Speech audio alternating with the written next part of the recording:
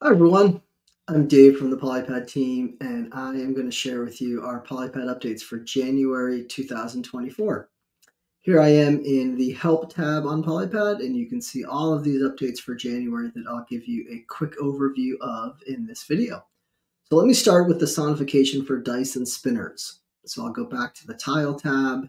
I'm in the Probability and Data section, and let me add a few dice to the canvas just using the C button to copy them. Let me roll them all so we get a few different options. I'll roll the middle one again. Of course, I keep getting a 1 here. I'd like to get a different number. There we are. Okay, so now let me zoom in a bit. When I select the dice, there's a new play button. So I'll play the 1.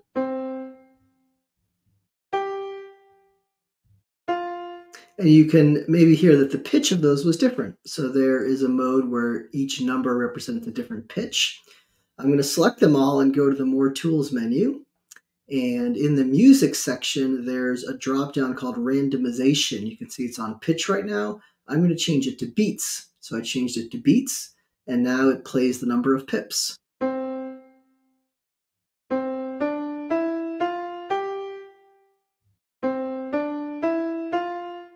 Lovely. The next option is subdivisions. So let me choose subdivisions and let you listen to that one.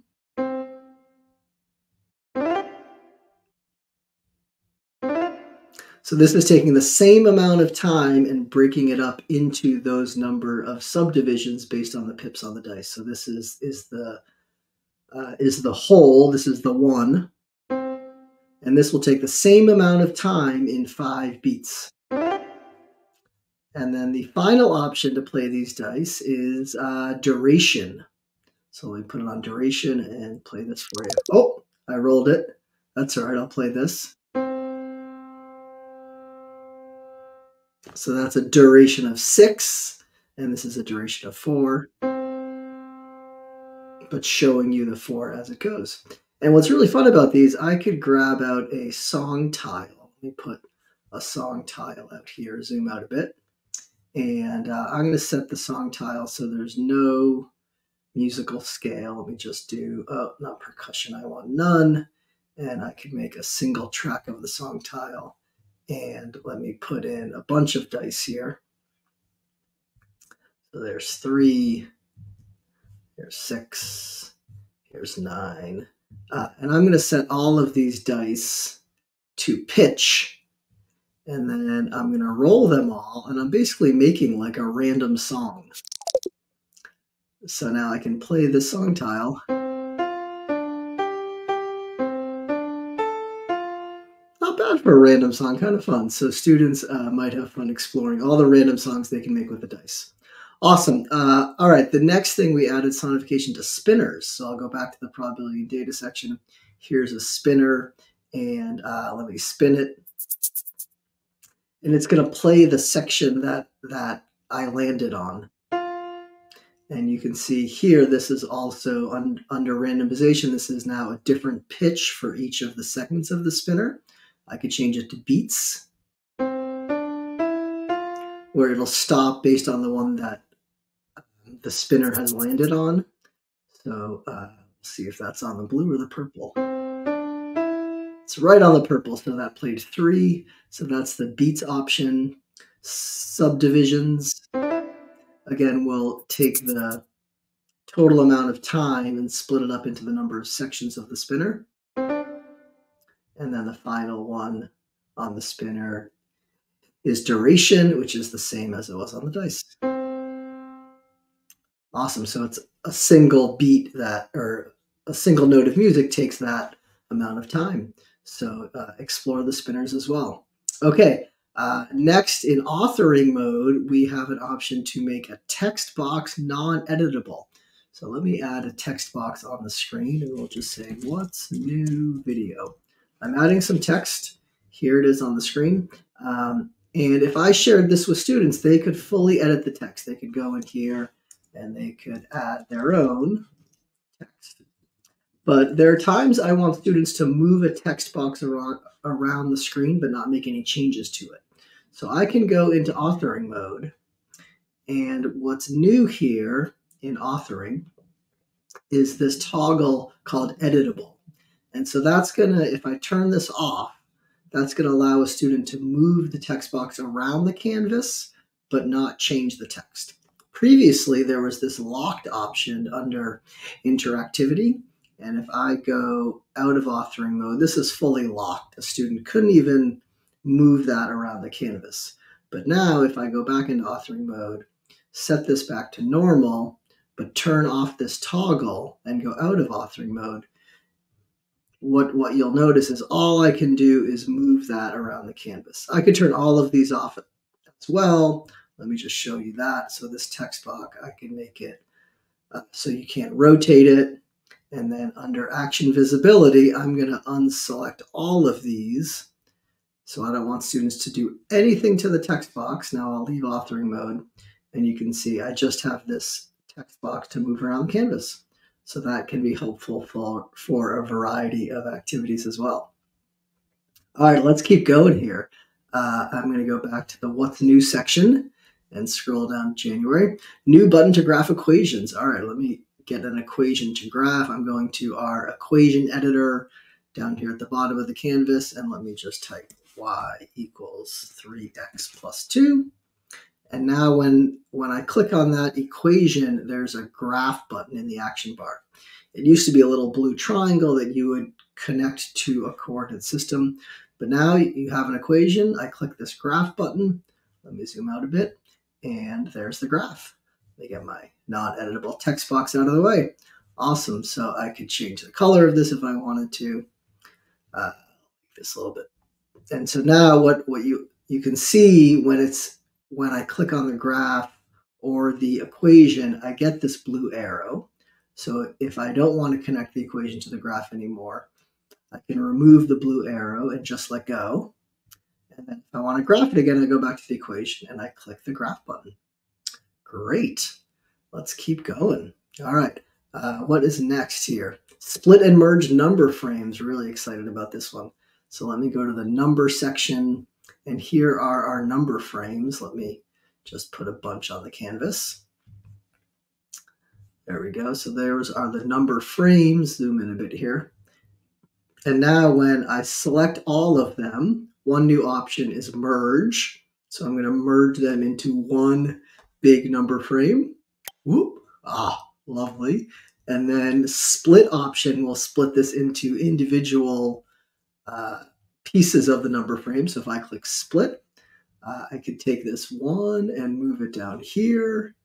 And then I could merge these back together and merge these together as well. There we go. There's also an organize option. So if I had a few like this and I select them all, I can do organize, which will put them in a single row, not merged yet.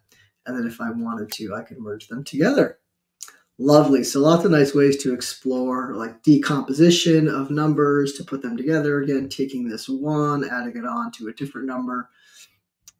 Great. All right. So that is number frames. We have an ability to change the major grid lines on a 10 frame. Let me show you this. So here is our 10 frame. And you can see it starts at the 10 frame. When I click and drag on these handles, I get I can change the size of the frame, and you can see by default the thicker black lines, the major grid lines, are at 5 and 2. And so if I go into authoring mode here and I click on more tools, you can see major grid lines 2 and 5. So let's say I want to make this 4 and 7 for some reason, right? So there the major grid lines are at 4 and 7. And you can see every fourth one, I'll get a major grid line going this way and 7 going that way. But let's say I just wanted to have none of the darker lines and I wanted this to be 6 by 4 or something. You can see there are none. I also could change this to 6 just so I know it's exactly matched up. So there is a 6 by 4 10 frame, well, 24 frame, I guess. And then when I go out of authoring mode, students don't have the ability to make changes to that. Great. We have an input field for number bars. So if I go to the number bar section, prior to this, if you wanted to make a number bar of 20, you could do something like this. You could take 7, 10, and 3, and you could select them all and merge them together to get a 20. So that's not new, but what's new is this input field here. So I can type in 20 and just get a 20 number bar. Let's do 18. There you go, 18, and so on. So that input field is new.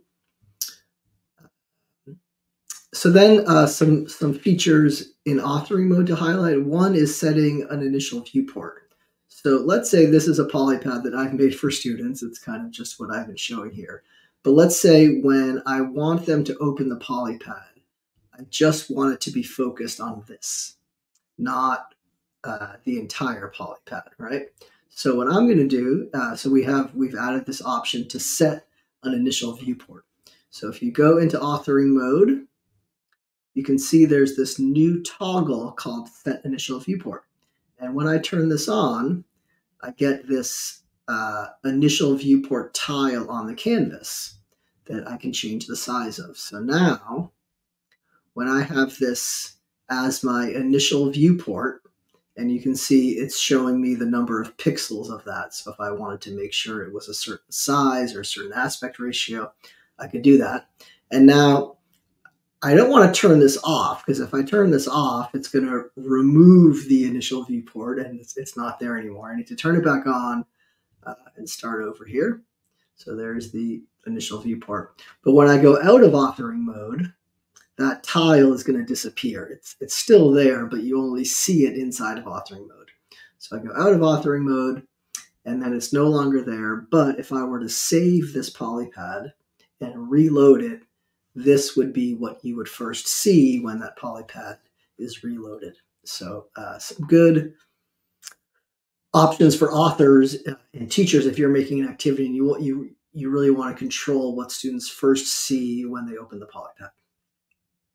And finally, we added a reset button, which is mainly needed inside of Activity Builder. There is a section in our tutorial menu on Activity Builder here that you can go explore, but there's a reset button. I'll show it to you inside of authoring mode. You can see there's a new toggle called Disable Reset. When I turn this off, you can see there's a reset button in the settings bar on the right. And when students click that, I'm going to hit cancel, it would reload the saved canvas. So either the canvas that was shared with them by the teacher, or if they had saved it and they hit the reset button. It's just like the refresh button on a browser. And then finally, we added a trash can when deleting a Polypad from your library. So if you have a Polypad and you've saved it in your library, here's the library tab. These are all my saved Polypads. If you open one and you delete it, there's a new folder with your deleted Polypads, and then you can go into the deleted folder and recover a deleted Polypad or delete all of the ones that are in the deleted folder. So a number of small improvements to individual tiles and some authoring mode features in January. We hope you find these useful. Please ask any questions in the comments of this video across our social media channels, and please share how you use these new features with students. We always love to see how teachers are using Polypad. Thanks for watching.